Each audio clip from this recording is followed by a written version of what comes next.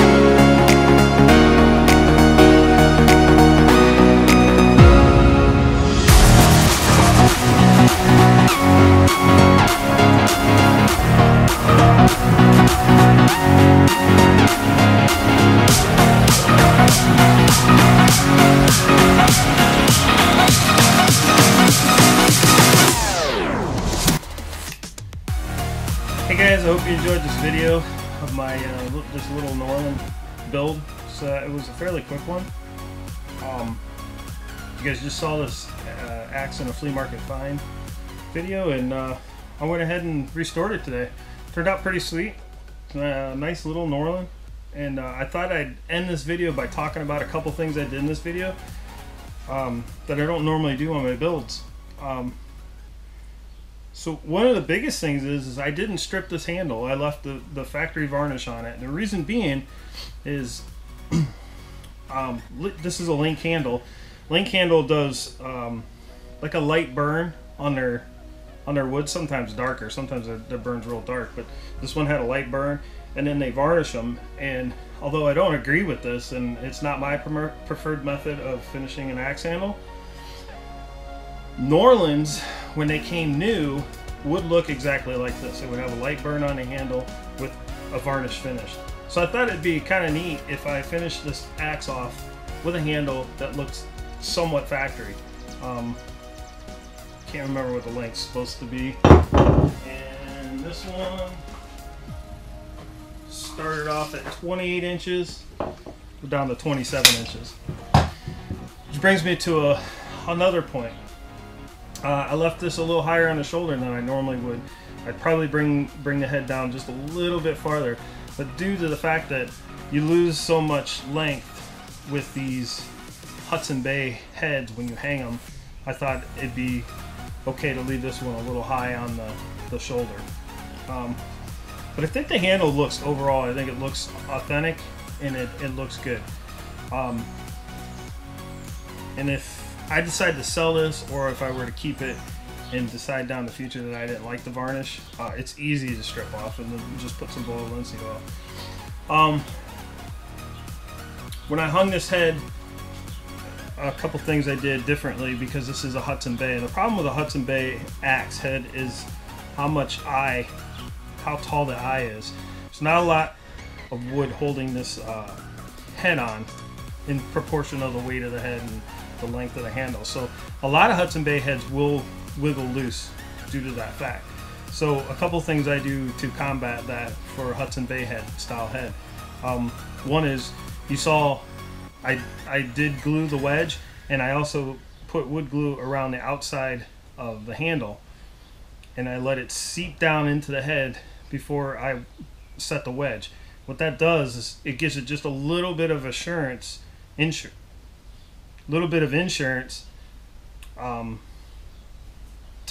keep the head in place. This doesn't hurt the axe in any way. If you had to rehang it, it's not going to be that much more difficult to remove this handle than if I hadn't have glued it. And if you're thinking, well, you probably won't be able to save the handle, you're probably right. You're probably not going to be able to save the handle at that point. But I mean, link handles are $10, so go buy another handle and start over if that problem occurs. But it shouldn't. Should never need to rehang this until it breaks. Also, I do leave on Hudson Bays, I do leave it proud. That lets this bulge out over the head, helps give it a little bit more retention. And I do use a metal wedge. Unfortunately, this metal wedge did crack my my handle, but that's not a big deal. It's an appearance thing. And then lastly, I want to talk about this had a lot of damage to the pole, so I did have to clean it up. And it's always a balance between getting the mushroom off and preserving the logo. So I'm always trying to preserve the logo. The mushroom doesn't bother me as much as, you know, not having that logo there. So I take it as close as I can get it. I squared off the rear of the pole. I did a dirty polish on it. It's more like a satin polish. And then I beveled the bottom edge like it's supposed to be, and the top edge, and it cleaned up nice. It looks really good. And then I try to blend that into the patina of the head as much as possible. There's not a lot of patina left on this. This is pretty bare, but just try to do a nice blend. And then I just finished it off with a razor sharp edge. It's actually sharper than I was trying for. Just wanted to put a a usable edge on that and brought it to a nice polish. But that's it.